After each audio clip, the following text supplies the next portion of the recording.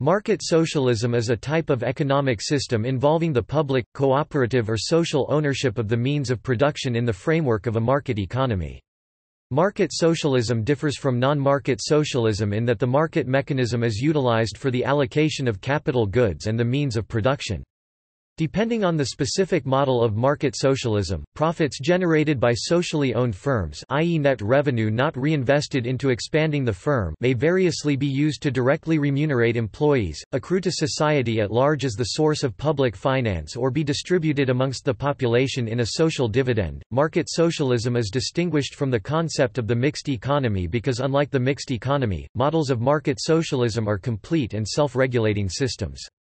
Market socialism also contrasts with social democratic policies implemented within capitalist market economies, while social democracy aims to achieve greater economic stability and equality through policy measures such as taxes, subsidies and social welfare programs. Market socialism aims to achieve similar goals through changing patterns of enterprise ownership and management. Although economic proposals involving social ownership with factor markets have existed since the early 19th century, the term market socialism only emerged in the 1920s during the socialist calculation debate.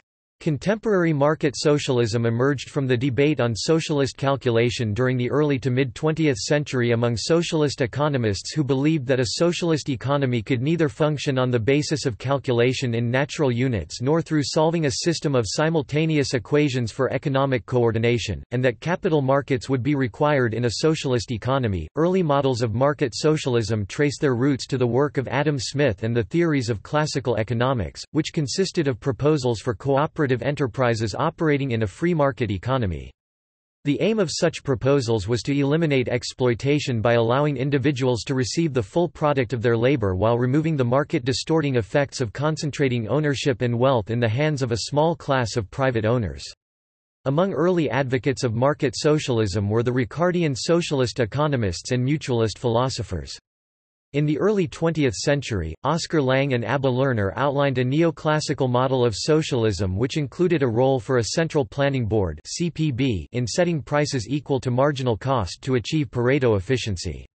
Even though these early models did not rely on genuine markets, they were labeled market socialist for their utilization of financial prices and calculation. In more recent models proposed by American neoclassical economists, public ownership of the means of production is achieved through public ownership of equity and social control of investment. Theoretical history. Classical economics. The key theoretical basis for market socialism is the negation of the underlying expropriation of surplus value present in other, exploitative, modes of production. Socialist theories that favored the market date back to the Ricardian socialists and anarchist economists, who advocated a free market combined with public ownership or mutual ownership of the means of production. Proponents of early market socialism include the Ricardian socialist economists, the classical liberal philosopher John Stuart Mill and the anarchist philosopher Pierre-Joseph Proudhon. These models of socialism entailed perfecting or improving the market mechanism and free price system by removing distortions caused by exploitation, private property and alienated labor. This form of market socialism has been termed free market socialism because it does not involve planners. John Stuart Mill. Mill's early economic philosophy was one of free markets. Later he altered his views toward a more socialist bent, adding chapters to his Principles of Political Economy in defense of a socialist outlook, and defending some socialist causes. Within this revised work he also made the radical proposal that the whole wage system be abolished in favor of a cooperative wage system. Nonetheless, some of his views on the idea of flat taxation remained, albeit altered in the third edition of the Principles of Political Economy to reflect a concern for differentiating restrictions on unearned incomes, which he favored, and those on earned incomes, which he did not favor. Mill's Principles, first published in 1848, was one of the most widely read of all books on economics in the period. As Adam Smith's Wealth of Nations had during an earlier period, Mill's Principles dominated economics teaching. In the case of Oxford University it was the standard text until 1919, when it was replaced by Marshall's Principles of Economics. Mill promoted substituting capitalist businesses with worker cooperatives. He says, "The form of association, however, which if mankind continue to improve, must be expected in the end to predominate, is not that which can exist between a capitalist as chief, and work people without a voice in the management, but the association of the laborers themselves on terms of equality, collectively owning the capital with which they carry on their operations, and working under managers elected and removable by themselves." Mutualism. Pierre-Joseph Proudhon developed a theoretical system called mutualism, which attacks the legitimacy of existing property rights, subsidies, corporations, banking, and rent. Proudhon envisioned a decentralized market where people would enter the market with equal power, negating wage slavery. Proponents believe that cooperatives, credit unions, and other forms of worker ownership would become viable without being subject to the state. Market socialism has also been used to describe some individualist anarchist works which argue that free markets help workers and weaken capitalists. American anarchism. For American anarchist historian Eunice Minette Schuster, it is apparent that Proudhonian anarchism was to be found in the United States at least as early as 1848 and that it was not conscious of its affinity to the individualist anarchism of Josiah Warren and Stephen Pearl Andrews. William B. Greene presented this Proudhonian mutualism in its purest and most systematic form. Josiah Warren is widely regarded as the first American anarchist, and the 4-page weekly paper he edited during 1833, The Peaceful Revolutionist, was the first anarchist periodical published, an enterprise for which he built his own printing press, cast his own type, and made his own printing plates. Warren was a follower of Robert Owen and joined Owen's community at New Harmony, Indiana. Josiah Warren termed the phrase, "cost the limit of price," with "cost" here referring not to monetary price paid but the labor one exerted to produce an item. Therefore, H.E. proposed a system to pay people with certificates indicating how many hours of work they did. They could exchange the notes at local time stores for goods that took the same amount of time to produce.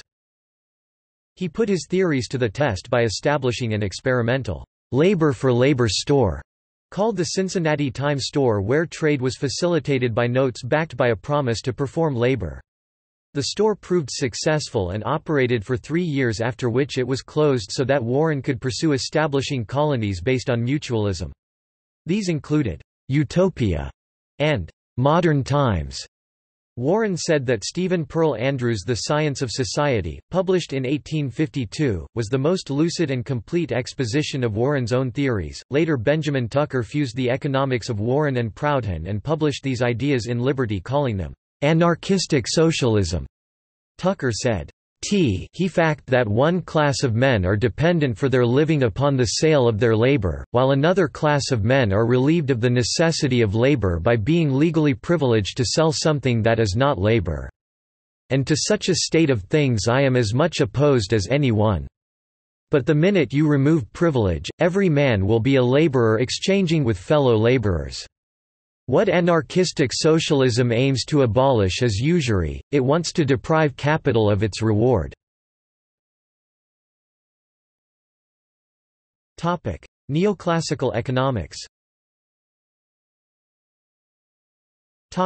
Early 20th century. Beginning in the early 20th century, neoclassical economic theory provided the theoretical basis for more comprehensive models of market socialism. Early neoclassical models of socialism included a role for a central planning board (CPB) in setting prices equal marginal cost to achieve Pareto efficiency. Even though these early models did not rely on genuine markets, they were labeled market socialist for their utilization of financial prices and calculation. Alternative outlines for market socialism involve models where socially owned enterprises or producer cooperatives operate within free markets under the criterion of profitability.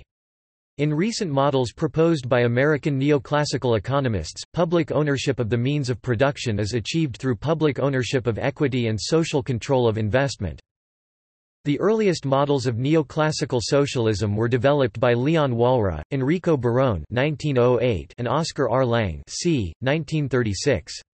Lange and Fred M. Taylor (1929) proposed that central planning boards set prices through trial and error, making adjustments as shortages and surpluses occurred rather than relying on a free price mechanism. If there were shortages, prices would be raised; if there were surpluses, prices would be lowered. Raising the prices would encourage businesses to increase production, driven by their desire to increase their profits, and in doing so eliminate the shortage.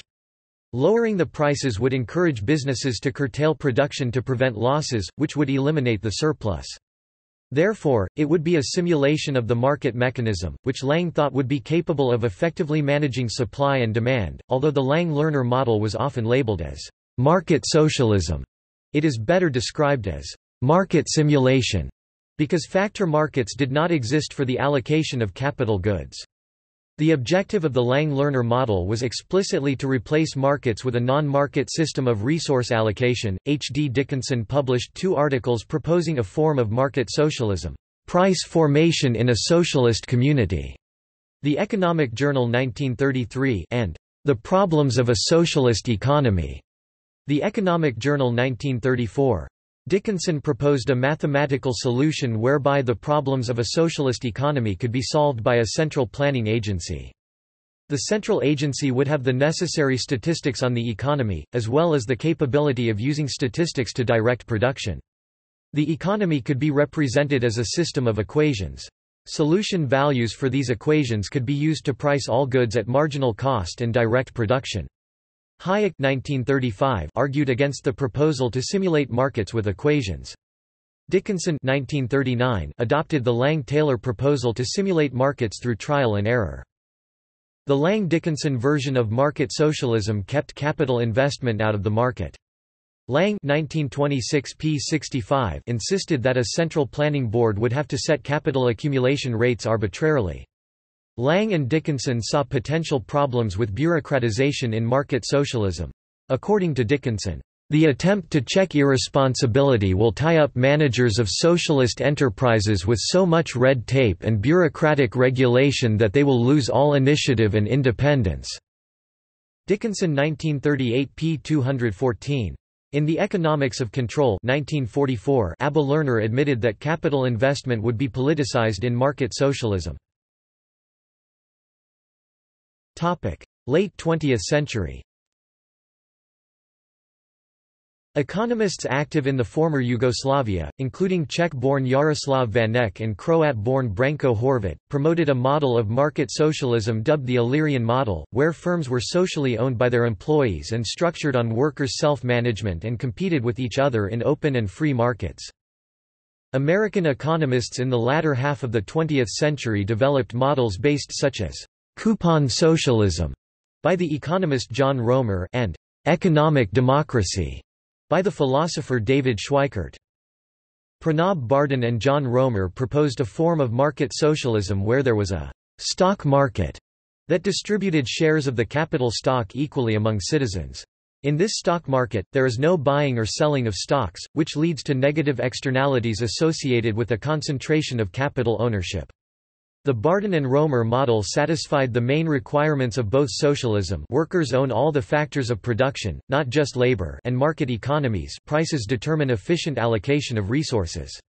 A New Zealand economist, Stephen O'Donnell, expanded on the Bardhan and Roemer model and decomposed the capital function in a general equilibrium system to take account of entrepreneurial activity in market socialist economies. O'Donnell 2003 set up a model that could be used as a blueprint for transition economies, and the results suggested that although market socialist models were inherently unstable in the long term, in the short term they would provide the economic infrastructure necessary for a successful transition from planned to market economies. In the early 21st century, the Marxian economist Richard D. Wolff refocused Marxian economics, giving it a microfoundational focus. The core idea was that transition from capitalism to socialism required the reorganization of the enterprise from a top-down hierarchical capitalist model to a model where all key enterprise decisions what, how, and where to produce and what to do with outputs were made on a one-worker, one-vote basis. Wolff called them workers' self-directed enterprises WSDEs. How they would interact with one another and with consumers was left open to democratic social decisions and could entail markets or planning or likely mixtures of both. Anti-equilibrium economics. Another form of market socialism has been promoted by critics of central planning and generally, of neoclassical general equilibrium theory. The most notable of these economists were Alec Nove and Janos Kornai. In particular, Alec Nove proposed what he called feasible socialism, a mixed economy consisting of state-run enterprises, autonomous publicly owned firms, cooperatives and small-scale private enterprise operating in a market economy that included a role for macroeconomic planning. In practice, a number of market socialist elements have existed in various economies.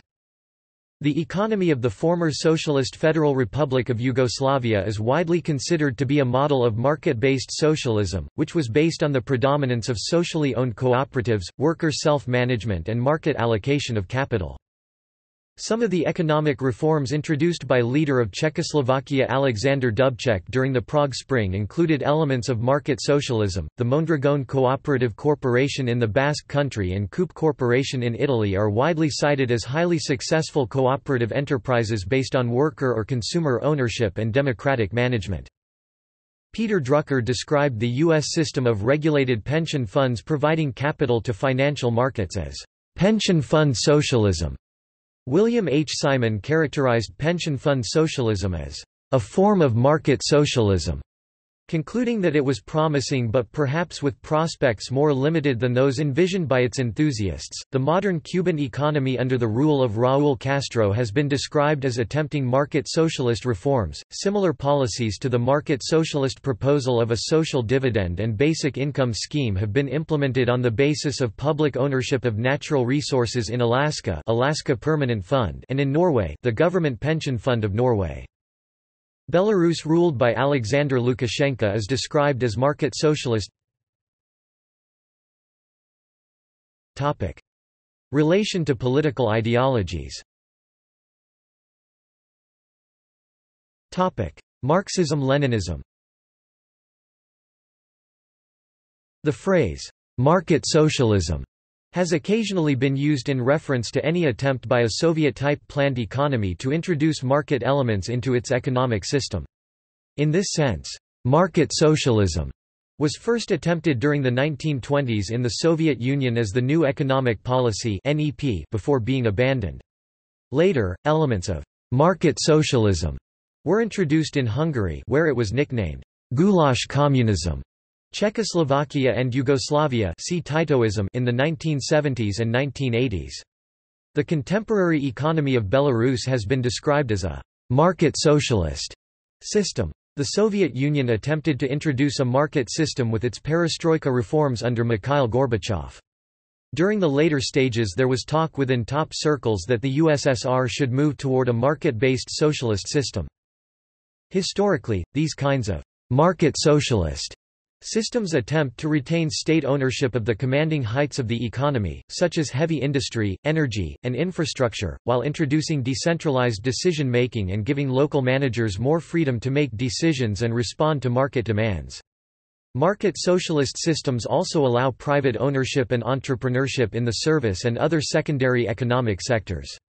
The market is allowed to determine prices for consumer goods and agricultural products, and farmers are allowed to sell all or some of their products on the open market and keep some or all of the profit as an incentive to increase and improve production. Socialism with Chinese characteristics. The term market socialism has been used to refer to reformed economic systems in Marxist-Leninist states, most notably in reference to the contemporary economy of the People's Republic of China, where a free price system is used for the allocation of capital goods in both the state and private sectors. However, Chinese political and economic proponents of the socialist market economy do not consider it to be a form of market socialism in the neoclassical sense, and many Western economists and political scientists question the degree to which this model constitutes a form of market socialism, often preferring to describe it as state capitalism. Although similar in name, market socialism differs markedly from the socialist market economy and socialist-oriented market economy models practiced in the contemporary People's Republic of China and Socialist Republic of Vietnam, respectively. Officially, these economic systems represent market economies that are in the long-term process of transition toward socialism. Key differences between models of market socialism and the Chinese and Vietnamese models include the role of private investment in enterprises, the lack of a social dividend or basic income system to equitably distribute state profits among the population, and the existence and role of financial markets in the Chinese model, markets which are absent in the market socialist literature. The Chinese experience with socialism with Chinese characteristics is frequently referred to as a socialist market economy, where the commanding heights are state-owned, but a substantial portion of both the state and private sectors of economy are governed by free market practices, including a stock exchange for trading equity, and the utilization of indirect macroeconomic market mechanisms, i.e. fiscal, monetary and industrial policies, to influence the economy in the same manner governments affect the economy in capitalist economies. The free market is the arbitrator for most economic activity, with economic planning being relegated to macroeconomic government indicative planning that does not encompass the microeconomic decision-making that is left to the individual organizations and state-owned enterprises. This model includes a significant amount of privately owned firms that operate as a business for profit, but only for consumer goods and services. In the Chinese system, directive planning based on mandatory output requirements and quotas were displaced by free market mechanisms for most of the economy, including both the state and private sectors, although the government engages in indicative planning for large state enterprises. In comparison with the Soviet-type planned economy, the Chinese socialist market model is based on the corporatization of state institutions, transforming them into joint stock companies. As of 2008, there were 150 state-owned corporations directly under the central government. These state-owned corporations have been reformed and become increasingly dynamic and a major source of revenue for the state in 2008, leading the economic recovery in 2009 during the wake of the global financial crises. This economic model is defended from a Leninist perspective, which states that a planned socialist economy can only emerge after first developing the basis for socialism through the establishment of a market economy and commodity exchange economy, and that socialism will only emerge after this stage has exhausted its historical necessity and gradually transforms itself into socialism. Proponents of this model argue that the economic system of the former USSR and its satellite states attempted to go from a natural economy to a planned economy by decree, without passing through the necessary market economy phase of development. Democratic socialism. Some democratic socialists advocate forms of market socialism, some of which are based on self-management, while others advocate for a non-market participatory economy based on decentralized economic planning. Anarchism. The French philosopher Pierre-Joseph Proudhon is the first person to call himself an anarchist, and considered among its most influential theorists. He is considered by many to be the father of anarchism. He became a member of the French Parliament after the Revolution of 1848, whereon he referred to himself as a federalist. His best-known assertion is that property is theft, contained in his first major work, What is Property? Or, An Inquiry into the Principle of Right and Government, Qu'est-ce que la propriété? Recherche sur le principe du droit et du gouvernement, published in 1840. The book's publication attracted the attention of the French authorities. It also attracted the scrutiny of Karl Marx, who started a correspondence with its author. The two influenced each other. They met in Paris while Marx was exiled there. Their friendship finally ended when Marx responded to Proudhon's The System of Economic Contradictions, or the Philosophy of Poverty, with the provocatively titled The Poverty of Philosophy. The dispute became one of the sources of the split between the anarchist and Marxian wings of the International Working Men's Association. Mutualism is an economic theory and anarchist school of thought that advocates a society where each person might possess a means of production, either individually or collectively, with trade representing equivalent amounts of labor in the free market. Integral to the scheme was the establishment of a mutual credit bank that would lend to producers at a minimal interest rate, just high enough to cover administration. Mutualism is based on a labor theory of value that holds that when labor or its product is sold, in exchange, it ought to receive goods or services embodying the amount of labor necessary to produce an article of exactly similar and equal utility. Mutualism originated from the writings of philosopher Pierre-Joseph Proudhon. Mutualists oppose the idea of individuals receiving an income through loans, investments, and rent, as they believe these individuals are not laboring. Though Proudhon opposed this type of income, he expressed that he had never intended to forbid or suppress, by sovereign decree, ground rent and interest on capital. I think that all these manifestations of human activity should remain free and voluntary for all. I ask for them no modifications, restrictions or suppressions, other than those which result naturally and of necessity from the universalization of the principle of reciprocity which I propose.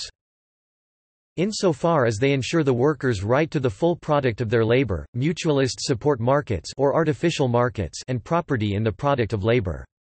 However, they argue for conditional titles to land, whose ownership is legitimate only so long as it remains in use or occupation, which Proudhon called possession, thus advocating personal property, but not private property. Josiah Warren is widely regarded as the first American anarchist, and the 4-page weekly paper he edited during 1833, The Peaceful Revolutionist, was the first anarchist periodical published. For American anarchist historian Eunice Minette Schuster, it is apparent less than pre greater than that Proudhonian anarchism was to be found in the United States at least as early as 1848 and that it was not conscious of its affinity to the individualist anarchism of Josiah Warren and Stephen Pearl Andrews. William B. Greene presented this Proudhonian mutualism in its purest and most systematic form. Later the American individualist anarchist Benjamin Tucker was against both the state and capitalism, against both oppression and exploitation. While not against the market and property, he was firmly against capitalism as it was, in his eyes, a state-supported monopoly of social capital, tools, machinery, etc., which allows owners to exploit their employees, i.e. to avoid paying workers the full value of their labor. He thought that the laboring classes are deprived of their earnings by usury in its 3 forms, interest, rent and profit. Therefore, liberty will abolish interest, it will abolish profit, it will abolish monopolistic rent, it will abolish taxation, it will abolish the exploitation of labor, it will abolish all means whereby any laborer can be deprived of any of his product. This stance puts him squarely in the libertarian socialist tradition and, unsurprisingly, Tucker referred to himself many times as a socialist and considered his philosophy to be a «narcissistic socialism». French individualist anarchist Émile Armand shows clearly opposition to capitalism and centralized economies when he said that the individualist anarchist inwardly he remains refractory, fatally refractory, morally, intellectually, economically. The capitalist economy and the directed economy, the speculators and the fabricators of single systems are equally repugnant to him. He argued for a pluralistic economic logic when he said that, "Here and there everything happening, here everyone receiving what they need, there each one getting whatever is needed according to their own capacity. Here, gift and barter, one product for another, there, exchange, product for representative value. Here, the producer is the owner of the product, there, the product is put to the possession of the collectivity." The Spanish individualist anarchist Miguel Jiménez Igualada thought that, "Capitalism is an effect of government, the disappearance of government means capitalism falls from its pedestal vertiginously.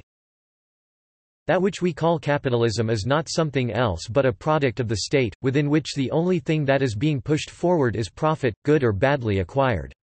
And so to fight against capitalism is a pointless task, since be it state capitalism or enterprise capitalism, as long as government exists, exploiting capital will exist. The fight, but of consciousness, is against the state." His view on class division and technocracy are as follows. Since when no one works for another, the profiteer from wealth disappears, just as government will disappear when no one pays attention to those who learned 4 things at universities and from that fact they pretend to govern men.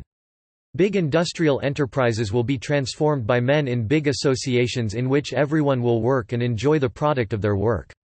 And from those easy as well as beautiful problems anarchism deals with, and he who puts them in practice and lives them are anarchists. The priority which without rest an anarchist must make is that in which no one has to exploit anyone, no man to no man, since that non-exploitation will lead to the limitation of property to individual needs. Left-wing market anarchism, a form of left libertarianism and individualist anarchism is associated with scholars such as Kevin Carson, Roderick T. Long, Charles Johnson, Brad Spangler, Samuel Edward Konkin III, Sheldon Richman, Chris Matthew Shabaraw and Gary Chartier, who stress the value of radically free markets, termed freed markets, to distinguish them from the common conception which these libertarians believe to be riddled with statist and capitalist privileges. Referred to as left-wing market anarchists or market-oriented left libertarians, proponents of this approach strongly affirm the classical liberal ideas of self-ownership and free markets, while maintaining that, taken to their logical conclusions, these ideas support anti-capitalist, anti-corporatist, anti-hierarchical, pro-labor positions in economics, anti-imperialism in foreign policy, and thoroughly liberal or radical views regarding such cultural issues as gender, sexuality, and race. The genealogy of contemporary market-oriented left libertarianism, sometimes labeled left-wing market anarchism, overlaps to a significant degree with that of Steiner-Vallentyne left libertarianism, as the roots of that tradition are sketched in the book The Origins of Left Libertarianism. Carson-Long-style left libertarianism is rooted in 19th-century mutualism and in the work of figures such as Thomas Hodgkin and the individualist anarchists Benjamin Tucker and Lysander Spooner. While with notable exceptions market-oriented libertarians after Tucker tended to ally with the political right, relationships between such libertarians and the New Left thrived in the 1960s, laying the groundwork for modern left-wing market anarchism. Left-wing market anarchism identifies with left libertarianism or left-wing libertarianism, which names several related but distinct approaches to politics, society, culture, and political and social theory, which stress both individual freedom and social justice. Unlike right libertarians, they believe that neither claiming nor mixing one's labor with natural resources is enough to generate full private property rights, and maintain that natural resources land, oil, gold and trees ought to be held in some egalitarian manner, either unowned or owned collectively. Those left libertarians who support private property do so under the condition that recompense is offered to the local community. See also Distributism, New Economic Mechanism, Social Market Economy, Socialist-Oriented Market Economy, Titoism. References. Further reading Alejandro Agafonao 2012. The Austrian Dehomogenization Debate, or the Possibility of a Hayekian Planner, Review of Political Economy, Volume 24, No. 02. Chartier, Gary, Johnson, Charles W. 2011. Markets Not Capitalism, Individualist Anarchism Against Bosses, Inequality, Corporate Power, and Structural Poverty. Brooklyn, N.Y., Minor Compositions, Autonomedia Bertel Allman ed., 1998. Market Socialism, The Debate Among Socialists, with other contributions by James Lawler, Hillel Tickton and David Chevikert. Preview. Stephen O'Donnell 2003. Introducing Entrepreneurial Activity into Market Socialist Models, University Press, Auckland. John E. Romer et al., E. O. Wright, ed., 1996. Equal Shares, Making Market Socialism Work, Verso. Alec Nove 1983. The Economics of Feasible Socialism, HarperCollins. David Miller 1989. Market, State, and Community, Theoretical Foundations of Market Socialism, Clarendon Press, Oxford. David Schweikert 2002. After Capitalism, Roman and Littlefield, Lanham, Maryland. Johanna Bachmann 2011. Markets in the Name of Socialism, The Left-Wing Origins of Neoliberalism, Stanford University Press, Stanford. Preview.